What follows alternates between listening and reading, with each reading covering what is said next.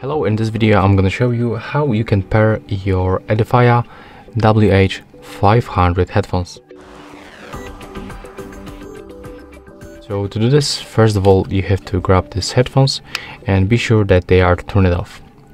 And next you have to use this button, click and hold it until this indicator starts blinking blue. So let's do this, click and hold this button. Take a look for this indicator.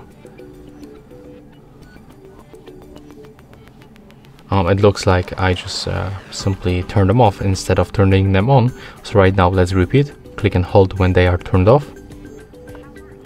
LED lights up for the white, and right now keep holding until it starts blinking blue.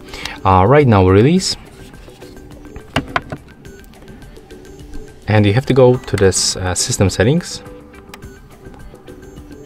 Go for the left side for the Bluetooth and devices. Click on the switcher. Then go to the add device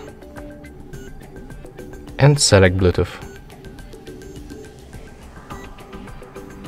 Select Edifier WH500 from the available devices list. As you can see, we are successfully connected.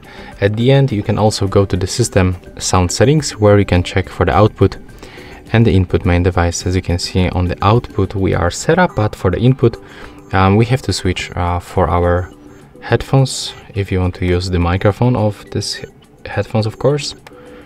There we go. And yeah, that's all for this video. Hope you like it.